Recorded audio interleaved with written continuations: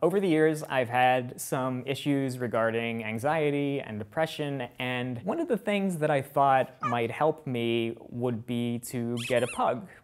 I adopted a pug puppy. His name is Phil, and I've had Phil since he was 8 weeks old and could fit in the palm of my hand. Before I got Phil, when I was feeling bad, I would look at pictures of pugs because they're so cute that they look like they shouldn't exist. They look like a gift from an ancient civilization that we've unearthed, and we're like, I can't believe that they made this. Phil can accurately be described as the runt of the litter, but what he lacks in size, he has magnified many times over in cuteness.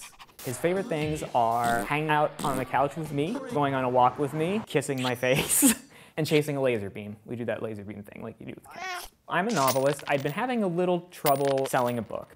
Finally, though, I got a break, and this publisher asked me to write a book for them. And I was over the moon because this was guaranteed income. So I just toiled on this thing for months and months, kind of going through savings. And then after about 9 months of really hard work, I got a call from my agent. She called and told me that the book contract was being canceled for reasons out of our control. I felt like I just need one break, and I thought that book was the break, and then it broke.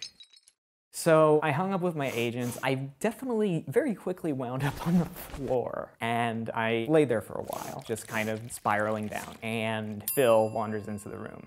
Now, the thing about Phil is that if I'm laying down, if I'm bending over, if my face is in any gravitational way accessible to him, he will kiss it over and over and over. But instead of doing that, he saw me laying there, and he did this thing that he had never done, where he just kind of tilted his head back and forth like he didn't understand what he was seeing. Then he kind of trotted over to the other side of the room, got his favorite rope toy, and I thought he was gonna bring it over to me to play, and I was like, I'm not gonna be able to play.